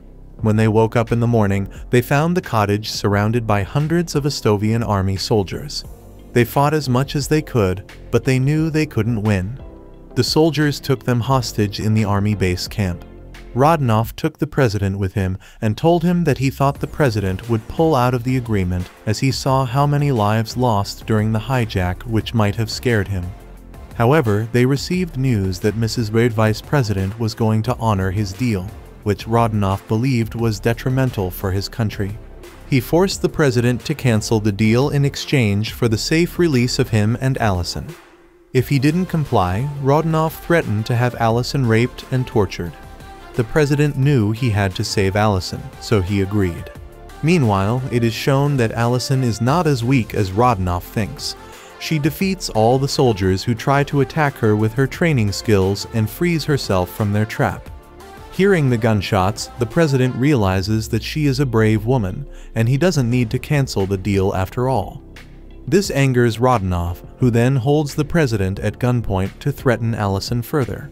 Rodanoff threatens to kill both the president and Allison, but as he tries to approach Allison, the president takes the gun and kills Rodanoff from behind. As they attempt to leave, the chief and his subordinates arrive to safely take the president and Allison from the place. Allison realizes they are also part of the conspiracy, as they never truly agreed with the deal the president made with Bosick. So Allison kills Mark, the chief of staff, for treason. Then, the president takes a jet and returns to America safely with Allison. Air Force One Down's ending, President Edwards returned to America and released an official video, pledging to the public that every effort would be made to uncover the truth behind the planning and execution of the hijacking. He promised transparency, stating that all reports would be revealed to the general public and that the judicial system would work tirelessly to ensure proper justice for those who lost their lives. He expressed deep sorrow for the victims, many of whom were close to him, describing them as family. He conveyed his utmost love and respect for those affected by the ordeal. And with this assurance of accountability and empathy, we mark the end of Air Force One Down. Air Force One Down is a 2024 American action thriller film directed by James Bamford, written and produced by Stephen Paul, and starring Katherine McNamara, Ian Bohen, Dascha Polanco, Reid Surbidzija, Paul S. Tracy, and Anthony Michael Hall. Air Force One Down was released on February 9, 2024. Premise: Allison Miles, a Secret Service agent, is forced to save the President of the United States after terrorists attempt to hijack Air Force One. Cast: Katherine McNamara as Allison, Ian Bohen as President Edwards, Reid Surbidzija as Rodanoff, Hristo Mitskov as Hosman, Anthony Michael Hall as Sam Waitman, Pauls Tracy as Miller, Dascha Polanco as Vice President Hansen. Production for the film wrapped in March 2023. Release: Air Force One Down was distributed by Republic Pictures on February 9, 2024. Reception: on the review aggregator website Rotten Tomatoes, 0% of 5 critics' reviews are positive, with an average rating of 3/410. Air Force One Down movie review. When Air Force One Down begins, Allison Miles' Katherine McNamara, assimilate Shadowhunters, has already made a name for herself as one of the first female Marines to qualify for special operations. That has impressed Uncle Sam, both the US government and her actual Uncle Sam Anthony Michael Hall, the Breakfast Club Halloween Kills, to offer her a job with the Secret Service, something she's happy to accept. And she's going to get thrown in the deep end at her new job as on her first day, one of the agents on the president's detail calls in sick. He's one of several federal employees to suddenly come down with a bad case of lead poisoning. Sam drafts her to replace him, working with him to protect President Edwards' Ian Bohen Yellowstone 5 souls, whom she is not a fan of, on his trip to the fictional Eastern European nation of Estovia. The problem is, General Rodionov Raid Sherbezhia, X-Men. First Class, 5 Days of War isn't a fan of President Edwards or his own country's leader President Hasak Pavel Vladimirov, Sex Academy. Men 211 either, and he plans to do something about it. That involves hijacking Air Force One, taking President Edwards hostage, and forcing him to renege on an oil deal with Hasak, which somehow will let Rodionov return to power. If the plot sounds like writer Stephen Paul, never too young to die, Vindicta took the plot of Air Force One and mashed it up with White House Down, you're not far from the truth. It's also a plot that would seem to be a great fit for James Bamford, who worked as a stuntman in everything from Reign of Fire and Trick, Our Treat to Maximum Conviction and Elysium before directing TV shows and making his feature film debut with Air Force One Down. The problems with Air Force One Down aren't due to an inexperienced director, however. It's a plot that stretches credibility to the breaking point and a budget that can't match the script's ambitions. I know that governments are not always known for their efficiency, but are we really expected to believe that some wannabe warlord can infiltrate the US government to the extent he can place his men in the Secret Service and high enough in the Air Force to pilot Air Force One? Or that they don't vet the journalists who are allowed to fly with the president? Or that it's that easy to smuggle a gun on board? Air Force One Down also asks us to believe that General Rodionov, who seems to be a dollar store version of Octopussy's General Orlov, has technology that can not only take over the plane's communications, but transmit a false radar image to hide what is happening. When we see his control center, though, it's what looks like a room in an abandoned factory with computers producing images that look like they came from 30-year-old video games. Hardly the equipment for making beyond cutting-edge technology. A subplot concerning a traitor in the president's staff seems to be there simply to stretch the script out to feature length.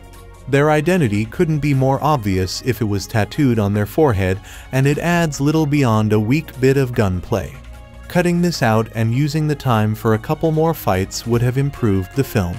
The biggest problem, though, is Paul's decision to have Miles and the president exit the plane near the end of the first act.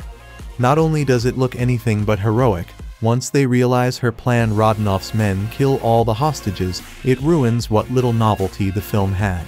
Without Air Force One Down becomes another generic low-budget action film with too little action and the usual bland forests and abandoned buildings serving as locations. At least this time, Bulgaria is being passed off as another Eastern European location, rather than badly imitating the United States. The action scenes we do get are well choreographed, with Bamford and fight coordinator Pavel Avalov-Cossacks, the pleasure principal, doing their best to make McNamara look convincing, taking out guys twice her size. Unfortunately, some extremely shaky camera work and obvious speeding up of the footage undermine the results. This is very noticeable in an extended video game-style sequence near the end. By contrast, the only time somebody else gets to fight, a brief escape attempt by the president, is considerably less manipulated. Air Force One Down could have been an enjoyable, if forgettable, die-hard-in-the-sky outing and a decent way to pass an hour and a half. Instead, apart from a few fight scenes, it's a mess on the level of DC Down rather than comparable to either of the films it wants to cash in on. Paramount Global Content Distribution released Air Force One Down in theaters on February 9th and to VOD and digital platforms on the 13th. There's probably a fun movie to be made out of the idea behind Air Force One Down. In fact, one could argue that a few fun movies, including the specific two from which this title seems to have been concocted to remind us of, have been made from similar ideas. That's not to wholly dismiss director James Bamford's made-on-a-budget action thriller, though. It is fun at times, which is a lot more than can be said of other movies of its ilk. In this one, a rookie Secret Service agent named Alison Miles Katherine McNamara finds herself aboard Air Force One for the first time, and as bad luck would have, it's just in time for a paramilitary group from a fictional Eastern European country to hijack the president's plane. Yes, screenwriter Stephen Paul has basically taken this premise, albeit without the focus on a Secret Service agent, from a more famous film, but he's smart or legally aware enough to put a stop to that plot thread before it starts looking like an overt copy. Let's get some of the obvious stuff out of the way first. Yes, the movie is messy on many levels, whether that be characters introducing themselves in dialogue, even after some text on screen tells us exactly who they are and what position they have.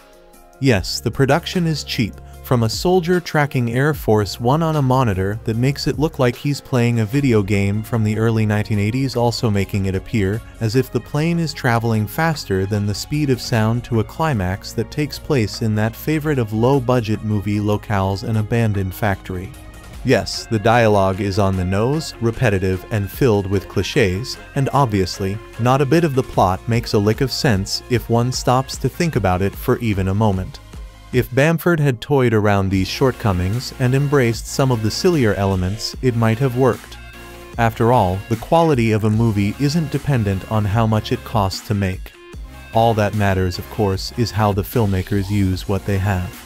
This one, though, is aware of that in particular ways, which ultimately makes it more disappointing than annoying or, worse, boring. For one thing, it has McNamara in the lead role, and she brings such a tough and no-nonsense attitude, accompanied by a breathy sincerity to her line readings, that much of the enjoyment provided by the movie is watching how effortlessly she commands the material. That's especially true when her Miles gets into some skillfully choreographed fights and shootouts with a seemingly endless number of bad guys. The plot, well, is little more than what's already been established by now. Miles is recruited by her Uncle Sam Anthony Michael Hall. And yeah, Uncle Sam wants to take her service for Uncle Sam to the next level. Despite not being a fan of President Dallas Edwards Ian Bohen, who's a bit too stodgy for the bickering and self-amused power flexing that eventually come, Miles will do anything to protect the man. She gets that chance when a rogue general played by Raid Surbidzija from that fake country orchestrates the violent takeover of Air Force One. It all has to do with some oil deal between the United States and the phony nation, and it's a bit strange how the material takes the politics so seriously, but doesn't seem too concerned with the surprisingly high number of innocent dead bodies that are left in the terrorists' wake. The movie has an uncomfortable cruelty streak that goes a bit further than just establishing how terrible the bad guys are, including a lengthy rape threat, which is at least intercut with scenes showing us that's definitely not going to happen. The Air Force One set is convincing enough, as Miles and Sam, the last two agents alive or able to do anything, navigate the narrow corridors, take out stray hijackers, and attempt to save both the hostages and Edwards. Soon enough, it's only the rookie and the president left, fending for themselves not on the plane, but in hostile territory in the countryside and the villainous general's compound. Bamford approaches the inherently ridiculous material with a bit too much severity, but even that tone can't hinder a couple of engaging action sequences. The standouts include a brutal knife fight in the president's plane cabin, but there's an extended scene of Miles improvising her way through the hallways of the bad guys' headquarters that's pretty inspired in its staging, minimal editing, and camera movement. It delivers more than we might expect, considering much of what surrounds the sequence. Air Force One Down isn't a good movie by any measure, but it has its moments. Those add up to something, even if the whole of the movie unfortunately doesn't. Other information about this film. As we head towards the 2024 election, I'm forced to conclude that the most implausible element here is not terrorists hijacking Air Force One or a lone Secret Service agent taking out scores of bad guys. No, it's having a president under 50. Someone who can string coherent sentences together, parachute out of a plane without breaking his hips, and personally gun down an enemy or two as well. Yeah, that's not happening anytime soon. Otherwise, this teeters on the edge of being as generic as its title. But it passes muster due to decent performances, especially from McNamara as Agent Allison Miles, and well-managed action from Bamford, who has 30-plus years' experience in stunt work. The plot unfolds after Miles is assigned to the plane on which President Edwards Bohen is flying to Estovia to sign an oil treaty. There are people, both here and in Estovia, who are very much opposed to the deal. In particular, General Radenov Surbidzija, whom I recognized as Boris the Blade from Snatch, has a plan to hijack Air Force One and make the president change his mind. He reckons without Miles, and after a spell of die hard on a plane, she and Edwards parachute out. That isn't the end of it, Rodionov capturing them, with the intention of using her as leverage against the president. Once again, he reckons without Miles. You would think the general would have learned by now. Indeed, the whole leverage thing is dubious. If I was an evil overlord, I'd put a bullet in Allison's head the moment I captured her. Maybe that's just me. The plot hits all the obvious notes, e.g., the scene where the president and his agent bond, with a little light sexual tension, an apparently unmarried president. But Bohen and McNamara make their characters entertaining to be around. I'd vote for him, put it that way, while she has a laudably no-nonsense approach to her work and life in general. She may have picked it up from her Uncle Hall, also a Secret Service agent and a long way from the Breakfast Club. The action certainly elevates things above the humdrum. Sometimes the camera work is a little frenetic, yet the shots are surprisingly long and tend to make it clear McNamara is doing much of her own work. The highlight is an extended one take, it's not, but done well enough to pass muster, in which she breaks out of captivity and makes her way through the complex, eliminating enemies in a variety of interesting ways. It will stick in your mind considerably longer than most of the plot-based shenanigans, albeit slightly diminished by Miles then having to be saved by the president. I'd love to have seen more of that style because it's genuinely innovative stuff. If nothing else reaches this level, the movie remains a decent piece of entertainment overall, where the positive elements counterbalance an uninspired storyline. How many times have you seen this plot? Terrorists take over a big fill in the blank. They easily overcome the personnel there to protect it, yet one brave soul manages to kill or overcome them all and foil their plans. Fill the blank with a battleship or train and you get Under Siege 1 and 2, from when Steven Seagal was still watchable. Make it a high-rise or airport, you get Die Hard 1 and 2. A hockey rink during the NHL Finals? Sudden Death with a young Jean-Claude Van Damme. Commercial airliner? Wesley Snipes in Passenger 57. Air Force One? President Harrison Ford. These films have two things in common. Among even more similarly themed movies, these are just the titles that came to mind while I was watching. Secondly, they're all better than this new rehash, Air Force One Down. New U.S. President Edwards Ian Bohen negotiated an oil contract with a made-up Eastern European-ish country. It's vigorously opposed by factions of both nations for an assortment of vaguely defined reasons. He's flying there to seal the deal in person when Air Force One is taken over by the minions of a self-styled General Raid Srbidzija from the other country to force our prez to renounce the agreement. No explanation for why he didn't target their own close-at-hand leader, who would certainly have been easier to abduct.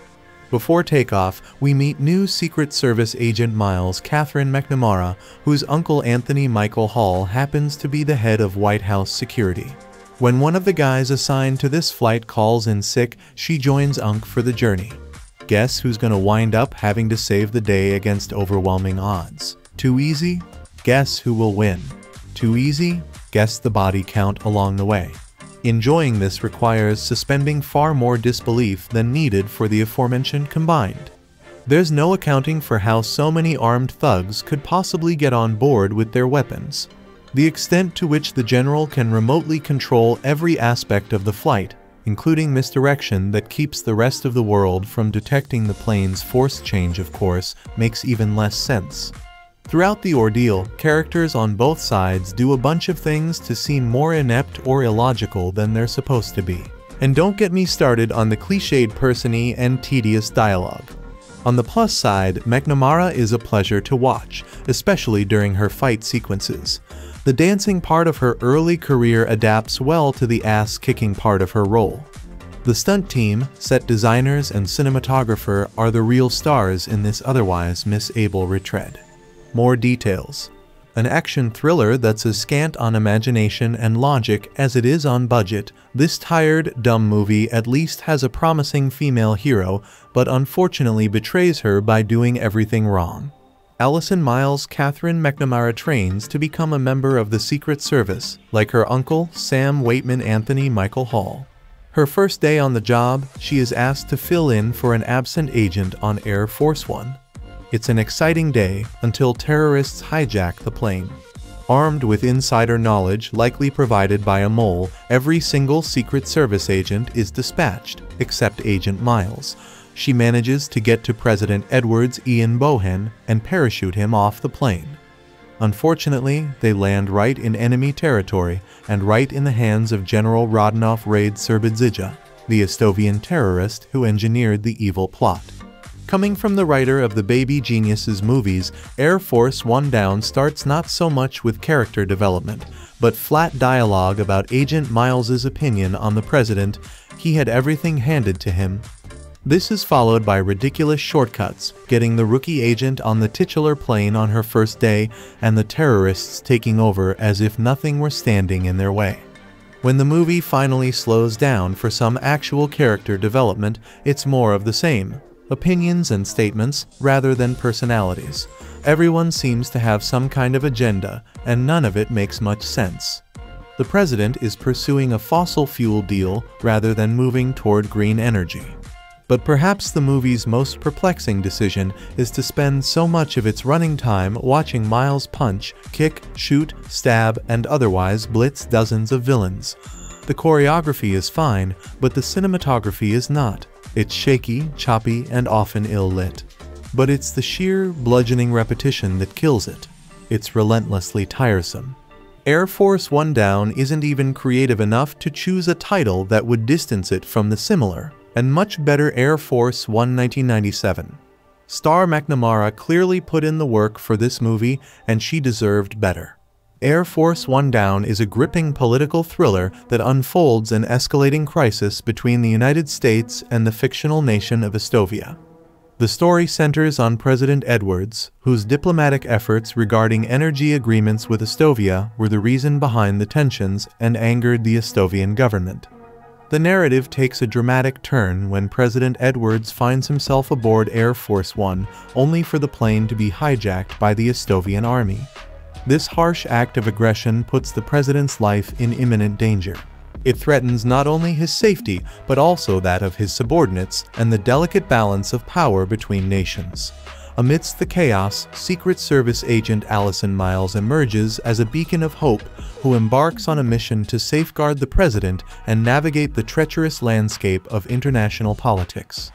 Air Force One Down is a pulse-pounding tale of survival, sacrifice, and heroism in the face of overwhelming odds. Even though the thrill might not be what you would typically expect, James Bamford's thriller film still brings lots of action and a fascinating story that keeps viewers interested. Why did the Estovian army hijack the plane? Major Allison Miles is showcased excelling in her training sessions at Marcos, the Marine Corps base. Her uncle Sam, who also works there, expresses pride in her abilities. He believes she would be an excellent fit for the Secret Service and encourages her to join. However, Allison has a strong dislike for President Edwards, considering him soft and unworthy of his position, as she believes he has had everything handed to him on a silver platter. Sam Waitman informs Allison that he wants her to take on Air Force One duty as one of the agents could not make it. This opportunity excites Allison greatly, as it has always been her dream.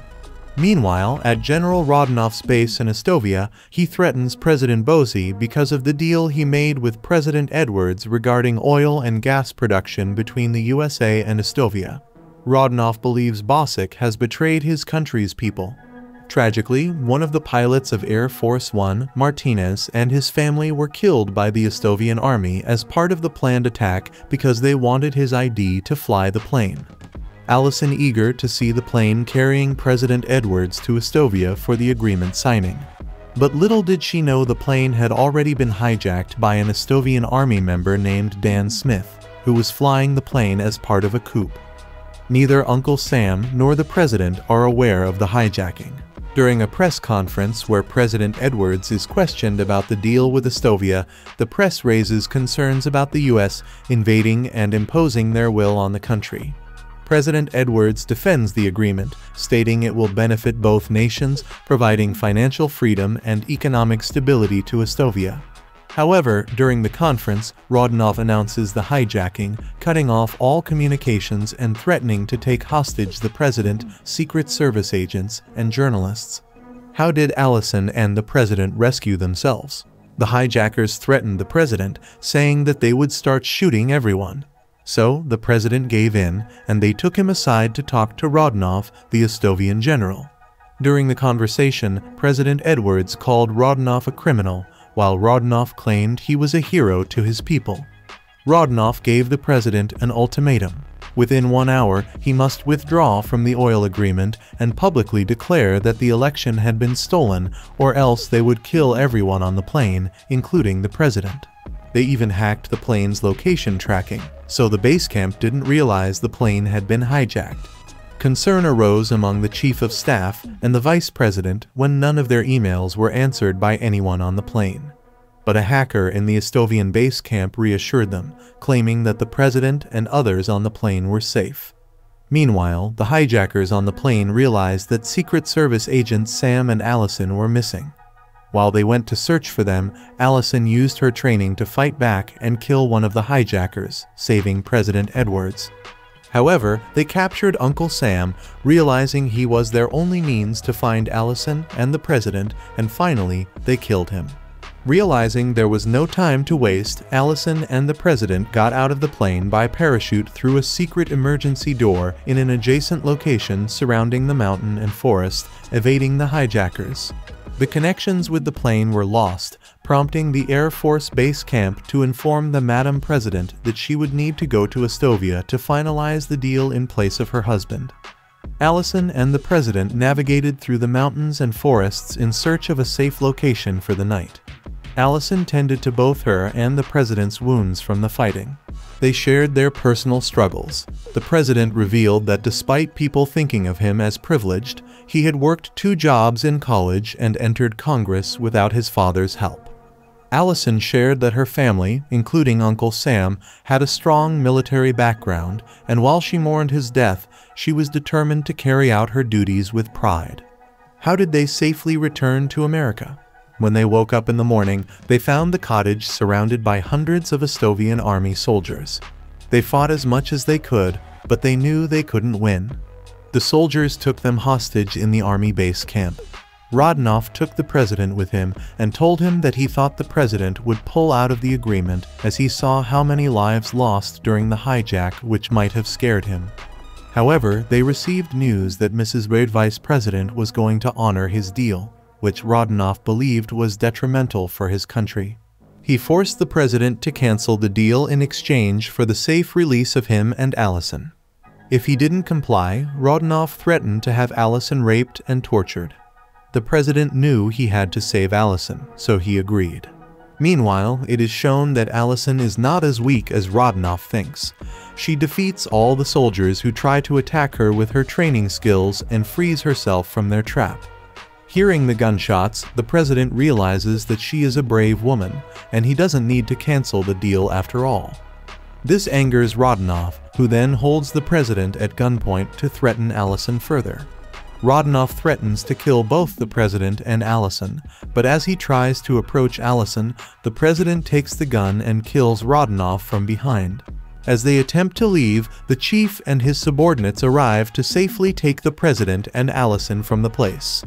Allison realizes they are also part of the conspiracy, as they never truly agreed with the deal the president made with Bosick.